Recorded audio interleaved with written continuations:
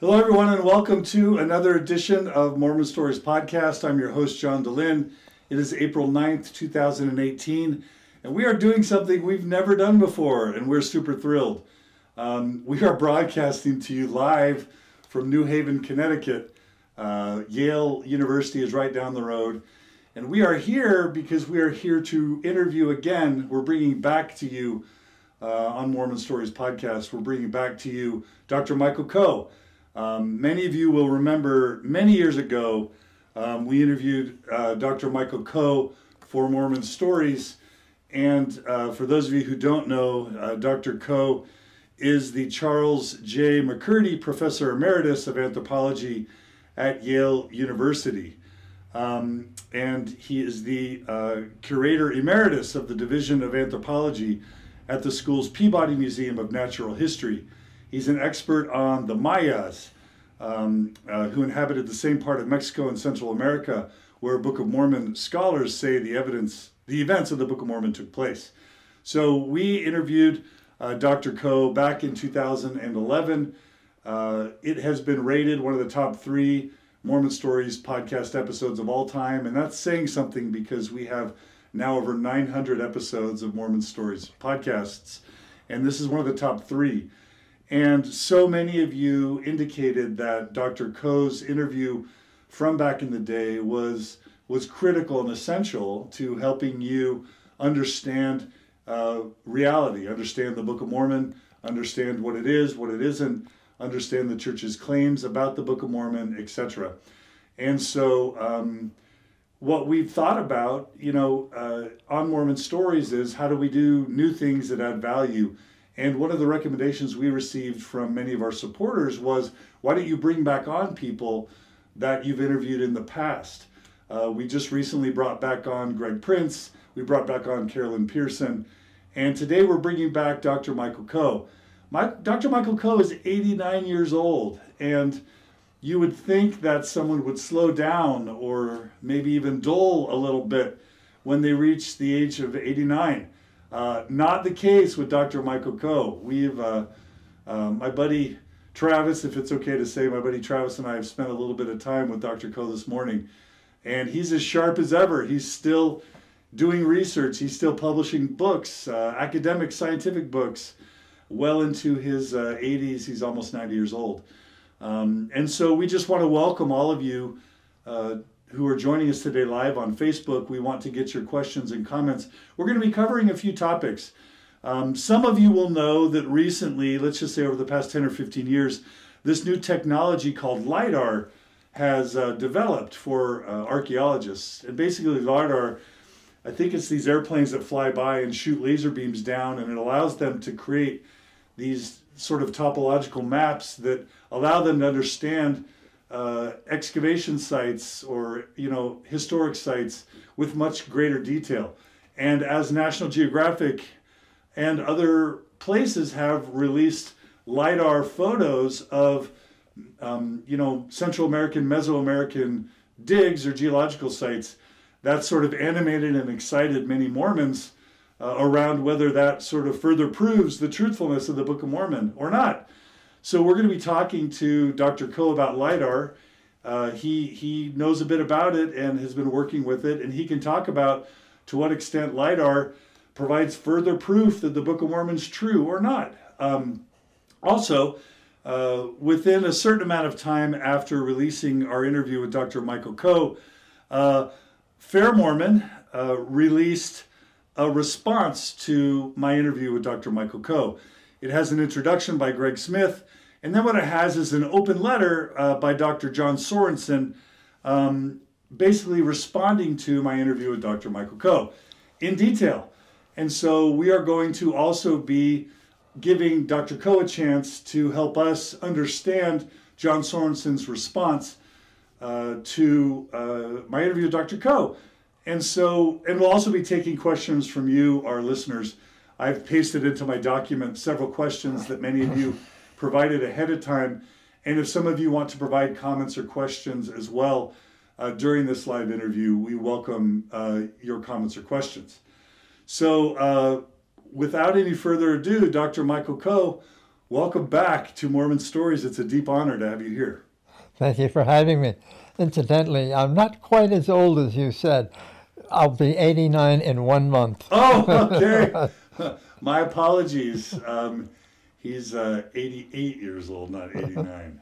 All right. Thanks for the clarification. All right, Dr. Coe. Well, welcome back. How have you been since our last interview, since 2011? Same as ever. Yeah? Just running along. Now, a lot of people, when they retire, they kind of move to Florida and sunbathe and, whatever, drive around in golf carts. I get a sense that's not what you're doing. You live like a block from Yale University. That's correct. I'm really fortunate to have Yale there. I still use all their facilities that I'm able to use and meet with the students and listen to lectures and stay up with what's going on.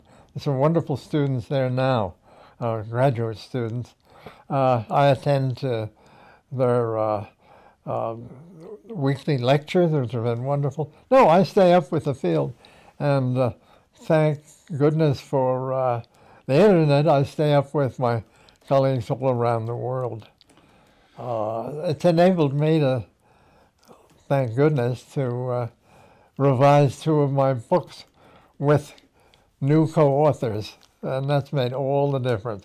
I've had them do all the work, and it's been amazing what I've learned from them. LiDAR being one of the things that one of my co-authors brings that I've learned a lot from. So I stay up with things so far, thank goodness.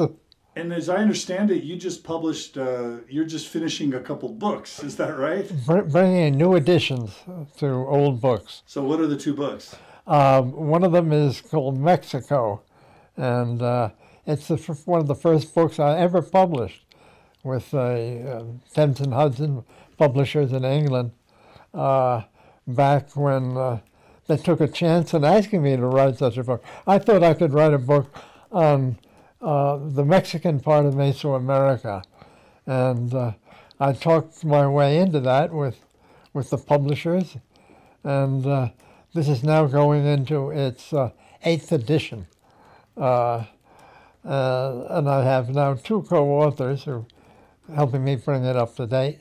The other one is one of my real interests, long-term interests. Most people don't know that, which is the Khmer civilization of Cambodia, the people who are responsible for the famous Angkor and Angkor Wat. And I wrote a book about that, and that's going into its 2nd edition, in which my co-authors, one of the world's expert in the LiDAR technique of surveying. And this is going to be almost like a new book. And that is in the hands of the editors right now. And I expect it will be out, I hope, or we hope, by next autumn, next fall. That's so great. So you actually do research work with LiDAR. This isn't just something you casually track. I'll tell you, LiDAR is incredibly expensive to do. I mean, and I haven't applied for, funds to do my research for a long, long time. But my co-author, who's been working with the University of Sydney University in Australia. He's an Australian. He has managed to round up incredible amounts of financial backing to have this done, and it's been revolutionary. I mean, what has been seen, really, it's an entirely new world. So I haven't flown with those airplanes or drones or helicopters that have done that, but I'm profiting by it. Yeah, and the publishing you're doing does involve absolutely. LiDAR. I mean, we're going to be publishing LiDAR images that have never been published of these Cambodian sites and cities, and we had no idea even that they were cities. So we're learning a lot from them. And now it's something spilled over into Mesoamerica, into Mexico and Central America. And but it's just starting there. people are getting now wise to the idea that they really should be surveying some of these Maya sites. And it's been very exciting to see what's come up. But that will be for my next edition of my Maya book. Yeah, so you're going to keep going strong. All right, Dr. Coe, so I think the best place for us to begin is to just talk about LiDAR. And if it's okay, I'm going to share from a blog called Book of Mormon Resources.blogspot.com. I'm going to share just sort of one of the articles that's been passed around, Right. and talk about what I perceive to be kind of the main arguments of the article, and then maybe give you a chance to respond. Is that okay? Okay. First, can you explain what LiDAR is to our listeners, just generally speaking, and why it's helped with advancements in the field? LiDAR is really laser-assisted surveying from the air, shooting hundreds of thousands, even millions of laser beams from an aircraft of some sort, either helicopter, which is what they've been using in Cambodia, or from actual light planes, or even from drones. And of course, what this does is what the result is a topographical image of what's actually on the ground. It's used in areas that are heavily vegetated, like, for instance, the Maya area, which has got a tall tropical forest over a great deal of it, or even scrub forest. And it works wonderfully across the Pacific in Cambodia, which is also a heavily vegetated area. So it shoots these beams down to the earth, and most of them are going to bounce right back once they hit the leaves of these trees and shrubs or what have you. But if you've walked in the densest forest and looked up, you can see that there are holes in the forest where light does come through, open to the sky. Well, some of those LiDAR beams are not bounced back. They actually reach the surface of the ground through those breaks in the leaf cover. And they've got a computer program that can take into consideration the leaf cover, those ones that are bounced back, and remove it, and done on a computer. So what you're left with once you've gotten rid of that vegetation is digitally, you're left with this amazing three-dimensional looking map in black and white on the ground. And you can take and move the sun around even there digitally to have it pick up shadows on one side or shadows on another side according to how much is shown by it. You can see all sorts of things, mound sites, you can see living sites, you can see fortifications, you can see dense cities spring up where nobody thought there was an urban population at all. This is particularly true in Cambodia with the great ancient city of Angkor. Nobody ever knew the amount of urbanization that was there until this happened. And as I say, and everybody says it's revolutionary. It's just something that you cannot do on the ground. You have to have, do this from the air, and you can, for the first time, see what is actually there. All right. And so you're a fan of LiDAR and its applications? I am a total fan of it, okay. Actually. And as I say, expensive though it may be, it's also, you have to consider replacing also expensive things to pay ground surveyors to go with their instruments overland, getting, watching out for snakes, getting eaten up by ticks and bugs and mosquitoes, who do this the old-fashioned way.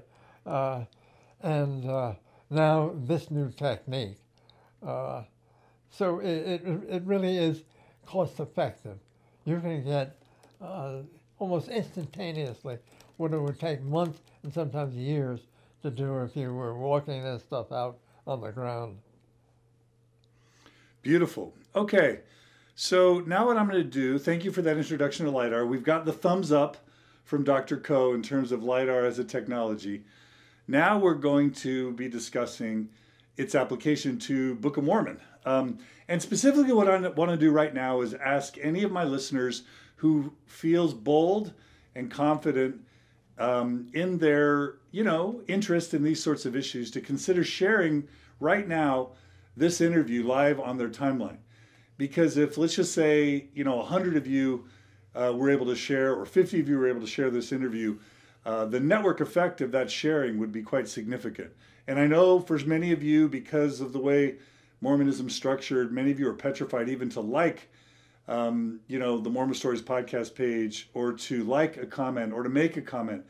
For those of you who it's not safe to, let people know that you think about or learn about Book of Mormon archaeology, don't do anything. But for those of you who are confident and able, please do share right now this live stream. And what you can say is, hey, we've got one of the world's experts in Mesoamerican archaeology who's going to be commenting on on archaeological finds as it relates to the Book of Mormon.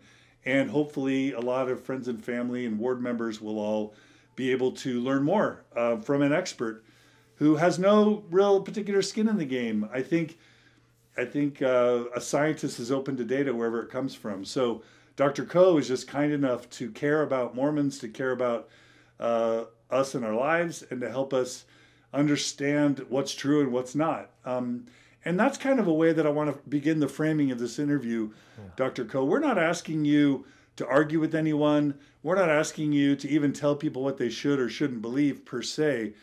I just want to say that the purpose of this interview, from my perspective, there are so many Mormons right now that are trying to decide what is true and accurate and what is not true and accurate. Because they are, asked to give 10% of their income for their whole lives to the church. They're asked to give 2 years of missionary service. They're asked to give 5 to 20 hours a week in their callings. They're asked to give their name and their time and their reputation to the church. And, many of the past prophets and even the current ones have said that the truthfulness of the Book of Mormon sort of is, Mormonism is the keystone of the religion. The truthfulness of Mormonism rests on the truthfulness of the Book of Mormon. And we're not even asking you to tell us your opinion about that per se, as much as it is, we've done this interview with you where you've given us your views on the historicity of the Book of Mormon. And then we get other, from what we're to understand, very reputable archaeologists responding to you, sort of, shooting down some of the things that we learn, or we learn about this LiDAR stuff and we hear apologists telling us that this is like proof that the Book of Mormon is true. And what we just want is your help in understanding what is sort of reliable science and what's not, and how to make sense of the science. Does that make sense? Sure. Okay, so we've got this article called Book of Mormon Resources.blogspot.com called LiDAR, published February 2nd, 2018. We've posted a link to it in the show notes. And basically it says, hey, National Geographic broke this amazing story about the lost treasures of the Maya snake kings. And it shows all these these LiDAR images of Central America, Mesoamerica, Guatemala, etc. And it says the details in this story, including those shared in the television special, explicitly corroborate dozens of verses in the Book of Mormon that describe dense populations, sophisticated economies, road networks, large-scale agriculture, intensive land use, disaster-prone landscapes, and prevalent warfare. This blog article says this is a paradigm-shifting event for LDS scholars who have tended to dismiss Book of Mormon phrases such as the whole face of the land as hyperbole. If the Mayan lowlands were part of the Book of Mormon world, as we believe they were, these grandiose descriptions are not far-fetched at all. Respected archaeologists are now comparing the Maya with the ancient Egyptians and Chinese. And so basically they're saying the Mayan civilization is far much more massive than we ever understood, and that makes the Book of Mormon even more true. So without asking you necessarily to opine on the truthfulness of the Book of Mormon, do you have an initial response? We're going to go into the details of their argument. Do you have an initial response to sort of that setup in this blog article? Well, let's take the word city or urban center. It is true that in Cambodia, in the Cambodian lowlands where Angkor is on the other side of the Pacific, it's been increasing our knowledge of urbanization there, without any question that there are big cities with streets and avenues that we never realized were there until LiDAR came along. If you look at the LiDAR that's been published so far, that's available, of these Maya cities, they're totally different. There aren't any streets or avenues. There are some roads or causeways connecting sites, but as far as dense urbanization, they're not. They're very scattered. These sites. I mean, there's no overall planning. There's only one city in Mesoamerica that looks like an old world city, like the kind we would expect, let's say, in Europe or China, and that's Teotihuacán, which is up in the Valley of Mexico, way away from what the Book of Mormon is talking about. You're up in the area that was later, of course, controlled by the Aztecs, but Teotihuacán is fully urban. There's no question about it. We knew that before LiDAR was invented. I mean, okay. There's nothing like this in the Maya area. They're very dispersed settlements. And to call them cities, you know, they had the probably power structure in there, religious structure, royal structure. But, you know, once you take a look at this, it's very loosely organized. And even with the best LiDAR images, there isn't any dense urbanization going on. Maybe let me back up and just ask you, have any of the LiDAR images that you've reviewed in Mesoamerica made you more interested in the Book of Mormon as a historical document? Do I think, let's put it another way, do I think that any of the images that I have viewed back up claims about the Nephites? And the answer is no. No. No, I've never seen anything that really pertains to what we're being told in the Book of Mormon about big, high cities with dense occupation. They never had that. I mean, you take Tikal, which is one of the really largest cities. It wasn't part of the famous Snake Kingdom, but they were a rival. And it's been, we had the LiDAR images now for it, and we had a very good mapping of it. There's no way that this compares with the old world cities. If you compare it to the city that I know, Angkor in Cambodia, archaeologically, it's a shrimp. It doesn't amount to a pile of beans. No right-thinking Cambodian would look at it and think it was a city. Nor would a Roman. I mean, they're very lightly occupied, and the entire population of, say, Tikal, you couldn't imagine that there's more than, at the most, maybe 90,000 people living there at its height. Whereas an old world city in China, for instance, a contemporary one in China, or in Cambodia, at Angkor, you're talking about cities that had 750,000 to 1 million people. That's totally different.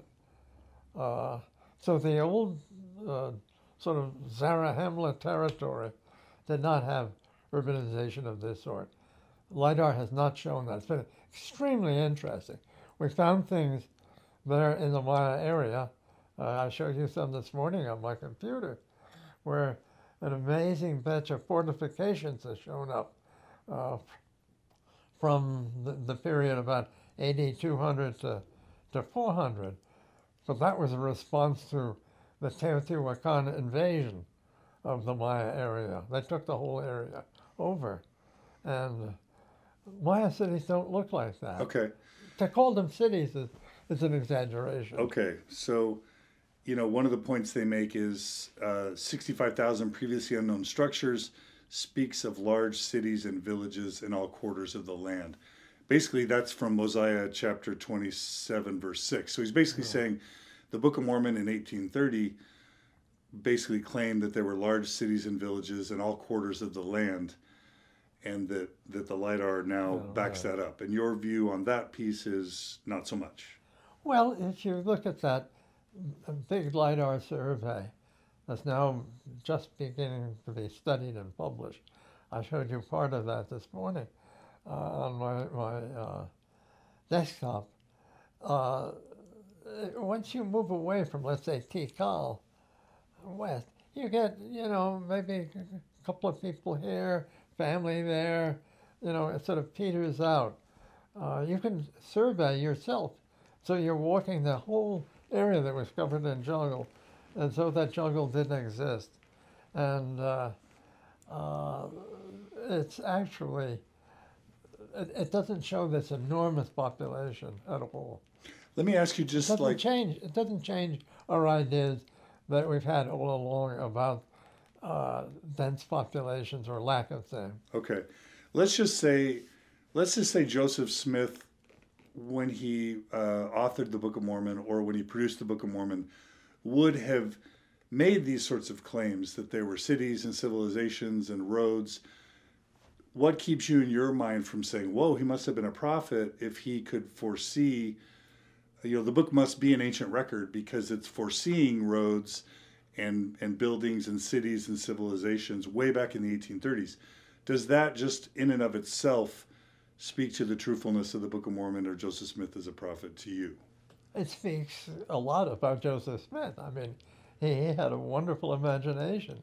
There's no question about it. And he was raised on the Bible, which talks about these things, the Old Testament. So if I were Joseph Smith in those days, I would think the Bible was the truth and to base yourself on. I mean, after all, this came from the Bible was written by people who were urbanized early on in the Near East and the Old Testament.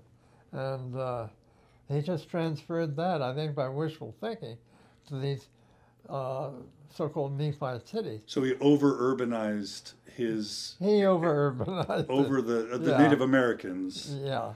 By projecting what he knew about the ancient world into Mesoamerica. As I say, there's only one area in Mesoamerica, not far from Mexico City, which was fully urbanized. It looks a lot like a Near Eastern, ancient Near Eastern city, and that's Teotihuacán, which has been fully mapped now. And but there was never anything like it, either before or since.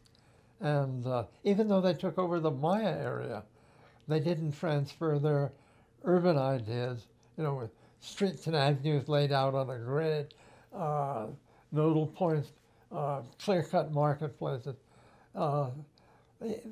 Even the Teotihuacan overlords who took the Maya area over, let's say, in the 4th and 5th centuries AD, they could never make the Maya want to live in a place like that, and they never did.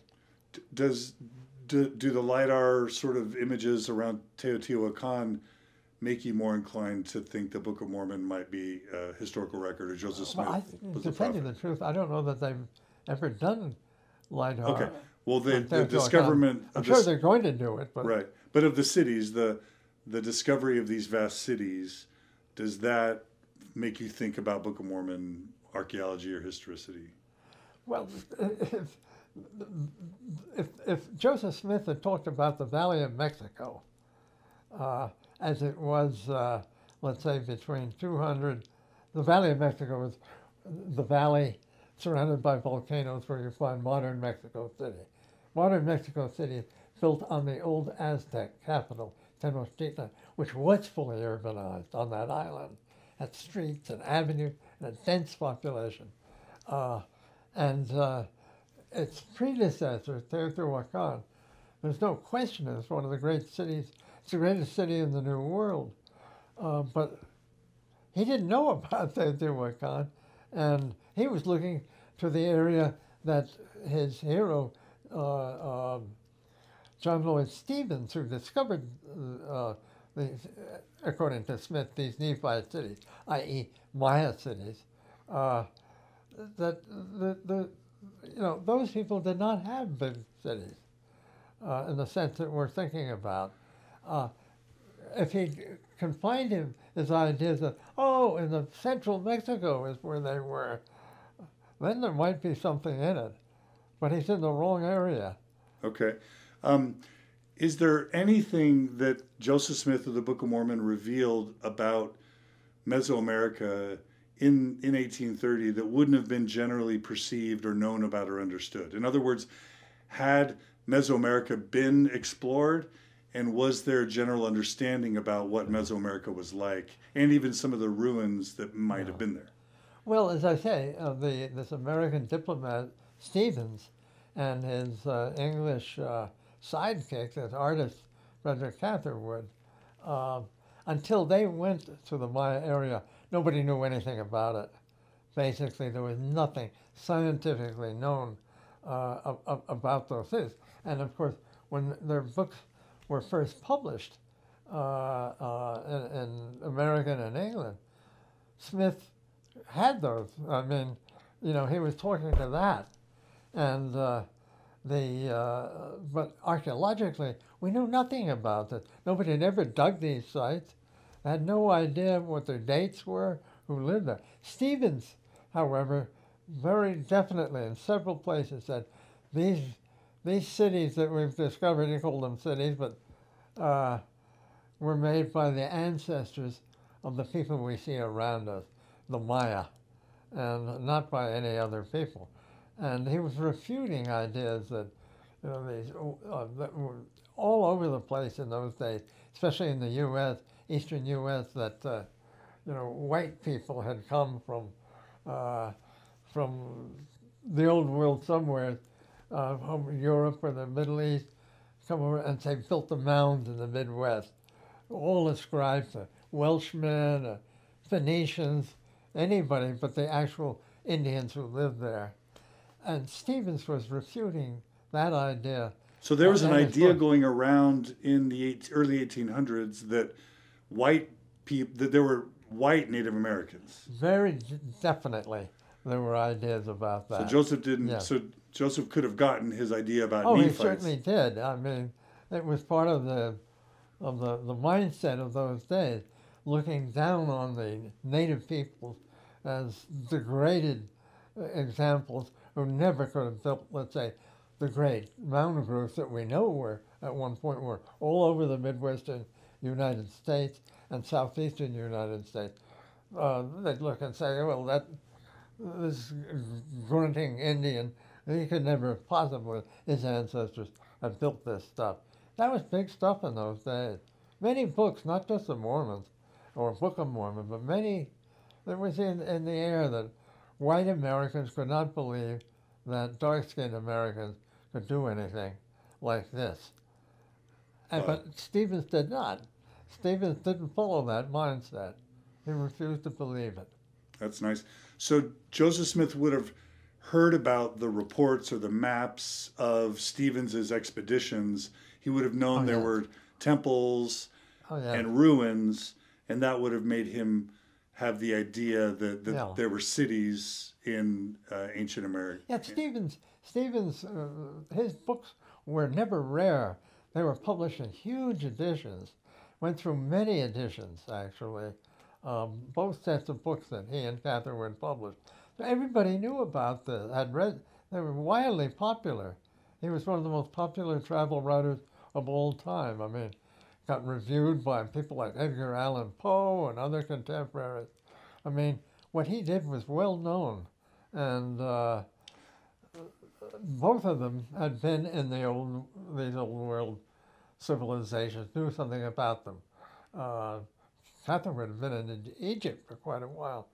So they knew what they were talking about, and they said, this stuff is not from the old world, this is autochthonous. And the ancestors of the people who live there today, the Maya, were the people who made these things. So, okay, so recently we've been covering a discussion that the Maxwell Institute, the head of the Maxwell Institute, Spencer Fluman, had with another one of our guests, and he basically called Joseph Smith sort of a jazz artist. That Joseph Smith would take kind of like a soup. He would take cultural artifacts, ideas, books, and he would synthesize them into his what he would call revelations. And it's so it's an amazing job he did. I mean, really, I mean, it's an incredible work that he put together to make this non-existent civilization sound real. Okay, and if you were to sort of cast your mind back to 1826 and to what the general perceptions were about the time period, the general myths, the general prejudices, the fables, the questions, would you think of the Book of Mormon as a book that would be produced as a sort of an amalgamation of all the rumors and myths and understandings about Native Americans at the time it was written? That's exactly what I would think. Okay. John, I've got to go on. Okay, so while we're gonna give Dr. Coe a break for just a second, and we are going to go ahead and invite questions or comments from our listening audience. Dr. Coe is going to step out for just a second. We want to welcome everyone who's been joining us today live. I want to thank you for joining us. We have some comments that we're going to try and address while we're waiting for Dr. Coe. So Mark writes, so he made it all up. Well, Mark, that's what some people conclude. Thank you for asking that question or sharing that opinion. Josh writes, stop living the fairy tale life. It's a book created by man. Not one person traveled the earth with all these Bible characters and weighting down each one's stories. Whoever created the Bible had a good idea to cause false hope. Thanks, Josh. I'm not sure what that has to do with this interview, but we appreciate the comment. Paul's asking, could Dr. Coe comment on the claim of the LiDAR discovery of ubiquitous fortresses, ramparts, and defensive walls? Interestingly, Dr. Coe did just show us some images that included fortresses and defensive walls. We'll ask him when he gets back, but my sense is that there was definitely tribal warfare going on between ancient American civilizations. He confirmed that to me and Travis just previously. And so, yes, there would have been all the sorts of walls and fortresses and military outposts that you might expect in a militaristic civilization. But we can ask Dr. Coe about that when he returns. Courtney writes, I loved your original interview, Dr. Coe. Thank you for sharing your thoughts and talents with us. Thank you, Courtney. We're really grateful for that. Tim writes, my experience with academics is not good. They limit many avenues of discovery that don't fit their understanding. There are many genuine artifacts they reject. They just call anything they don't understand frauds. Okay, so Tim, we appreciate that perspective. When Dr. Coe comes back, we're gonna share with him. In fact, he's just rejoining us now. So Dr. Coe, welcome back. And we have a statement from one of our listeners that we thought we'd run by you. Tim Reese writes, my experience with academics is not good. They limit many avenues of discovery that don't fit their understanding. There are many genuine artifacts they reject. They just call anything they don't understand frauds. How would you respond to Tim as he makes an indictment of academics? Well, we're human too, and we have our likes and dislikes, and we've been fooled like anybody by frauds or not fooled. Actually, I'm sometimes called upon by U.S. Customs to actually decide whether things being brought in are fraudulent or not, or whether they should never have been trafficked anyway. So that's of course a problem. But as far as the idea that we would call something fraudulent that didn't fit in with our preconceived notions, that could happen, but I hope it hasn't happened to me. I try to keep an open mind about all these things. All right. Michael Ash, we're very excited to have Michael Ash joining us as one of Fair Mormon's arch chief apologists. Michael's asking you a tough question, Dr. Coe. He's saying that Stephen's widely read books were published in 1841 and 1842, 11 to 12 years after Joseph published the Book of Mormon. Well, Joseph Smith's comments about Stephen's, of course, are ex post publication. I mean, when this is what I understand from the history of all of this, that he decided that those were the Nephite cities after he had read, I suppose, the first two volumes that came out, and they could never have stimulated, while he was actually putting the Book of Mormon together, they could never have stimulated Joseph Smith because it hadn't come out yet. But there was a lot in the air about that. I mean, there were explanations. I mean, who actually had made, let's say, Cahokia or some of the mountain sites of the eastern U.S.? And there was really a background to all of this going on among the white settlers in these areas who come in. And then of course he had the background of the Bible. I mean, especially the Old Testament. I mean, the way when he wrote, even the language used in the Book of Mormon is really based upon the Bible I was raised on, which is the King James version of the Bible, down to small details. I mean, about how his narration took shape. It was in the language of the Bible. So he was imbued with the Bible. I mean, there's all kinds of descriptions of Nineveh and places of that sort in their old world cities. So he had plenty to base this stuff on. He didn't have to have Stephen's. But after Stephen's came out, he said, yes, obviously those are the Nephite cities that I was being told about by the angel. Okay, so Stephen's writing didn't influence the authorship of the Book of Mormon. No. They influenced Joseph's commentary. That's exactly right. About the Book of Mormon geography after Stephen's published his works.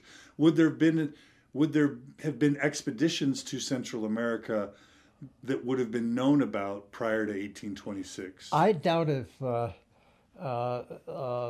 Joseph Smith knew about the efforts by the Spaniards, by the Spanish king, Charles III, who was the most enlightened of all the Bourbon kings in the 18th century. He was interested in New World antiquities and in the Spanish dominions, and he actually had sent somebody to look into Palenque, which is a famous Maya city, so-called city, and Copan over in Honduras. So, but I doubt very much whether Stevens would have known anything about that. I mean, we've resurrected all of that stuff by, historians have from the Spanish record. But those weren't real expeditions. And there were no archaeological expeditions at all at this point. And I guess what we're wondering is, I guess we know for sure that the Spanish conquistadors would have conquered Central America, Mexico, and South America. So they would have seen ruins. And so at a minimum, the word would have gotten back to New York definitely. By the early 1800s that there were civilizations with ruins all throughout Central and South America. Am I right or not? You're absolutely right. And as I say, the Spanish authorities in those conquered areas had to write regular reports back first to the Council of the Indies in Seville in Spain, and then eventually to the Spanish court in Madrid, and about what's going on. But I doubt whether Smith knew about those. I mean, he didn't read Spanish, as far as I know. And those were only published long afterwards. But they certainly did know. Everybody knew about these places. Bishop Landa, who went to Yucatan in the 16th century, the first bishop, he was a Franciscan bishop, and he describes in his Relación, of the story of the things of Yucatan, a lot about Maya culture and Maya cities. But that postdated Smith, actually, at least not the report, but rather the discovery of that in Spanish archives. Joseph Smith would not have known about that. But he would have known that there were such cities. Yes, that was general knowledge. Okay. So that, Michael Coe, if you have other questions, we welcome them. I hope that satisfies your response. Okay. So I'm going to go through this list of LiDAR findings that this author thinks bolster the validity of the Book of Mormon as a historical document. And you just comment as to whether or not you think it does that. Is that okay? Yeah. So he's saying 3 Nephi 6:8 talks about many highways cast up and many roads made. And he's saying that LiDAR has found roads and highways, and so that could prove that the Book of Mormon is true. Well, I agree with that. There have been highways, causeways discovered by LiDAR that we did not know about. That's something new. I mean, that's a good point. But, if you want to interpret this as backing up, the Book of Mormon, that's fine. But that part is true. Do you also just find roads and highways with advanced civilizations? Is that just sort of, do you expect roads and highways when you have towns or cities or large groups of people? Well, what were roads used for in the Maya area in the old days? I mean, the roads that have been found. I mean, we've long known about these roads which go for miles and miles and miles up in Yucatan, for instance. I've traveled myself, walked some of those, and they're built of limestone. They're beautifully made. They run straight as an arrow. There's one that runs from a city called a site called Yashunab, from miles and miles and miles to almost to the east coast of Yucatan. And what were they used for? These people had no wheeled carts to haul stuff. They did not use everything that was hauled around in the Maya area for the last several thousand years was hauled on the backs of people. Human chain. Same way with the rest of Mesoamerica in Mexico. That's not what the roads were used for. I mean, you need roads like the ones in Europe or the Near East or China if you've got wheeled carts to haul stuff and people. And they never had that. It was all footwear. So what were the roads used for? And we know, for instance, the causeways in Tikal, they were used ceremonially. There were ceremonial pathways. I mean, so you're walking down the center of a church, from one end of it, entrance up to the apse at the end.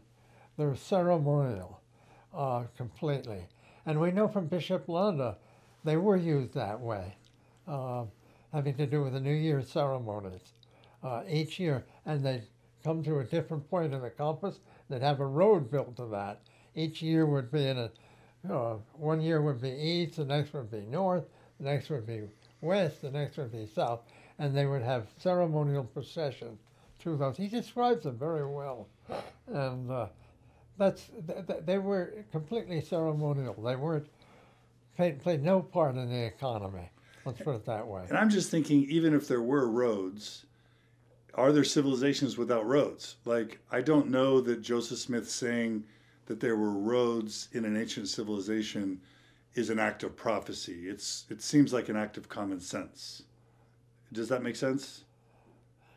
Well, yes, but there are roads elsewhere in the New World, in the ancient New World, that now beginning to track some down in the Amazon with LiDAR, amongst other things. And we know about the Inca roads. I mean, these were some of the best roads in the world. Those were used for communication. The empire was held together by runners. It isn't that they were moving goods over them at all. They were for political and perhaps religious reasons only. The Inca ruler could send runners out, over 1,000 miles of roads to bring messages and orders and report back. So that, if you're talking about comparing those to the old world roads, the new world ones really were not to move goods or even people. Okay. But for other reasons. Got it. Another thing that the Book of Mormon mentions that the LiDAR, images apparently have unveiled are fortresses, ramparts, and defensive walls. So, in Alma 49:13, Alma 49:18, it's talking Alma 50, Alma 52. It's basically talking about towers and strongholds, Yes. defensive walls, and fortresses. Now, again, Yeah. the way I think about it is anytime there's a civilization, there's going to be warring factions. They're going to have military sort of components. That's true. And as long as you have military, you're going to have fortresses and walls.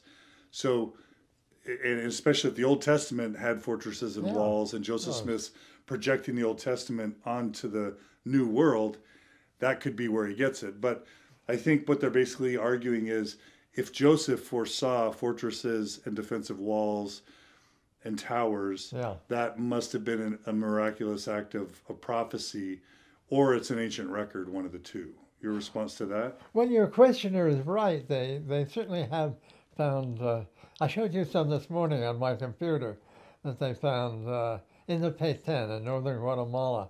One, but it isn't everywhere. It's long been known that there was a defensible or offensive wall between Tikal and the next great Maya center to the north, Huaxactún. That was discovered on the ground by people slogging through the jungle not so very long ago. But recently, from the LiDAR of this part of Guatemala, they have picked up a set of fortifications that nobody knew about before. Absolutely nothing.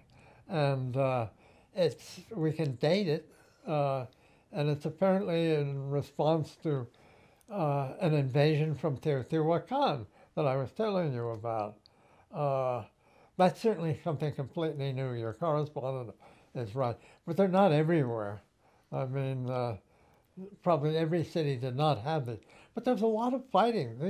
There was something like, 19 or 20 independent Maya kingdoms there. Small-scale stuff. And they were fighting with just about everybody else. I mean, there were allies who would fight together, and then enemies who were permanent enemies.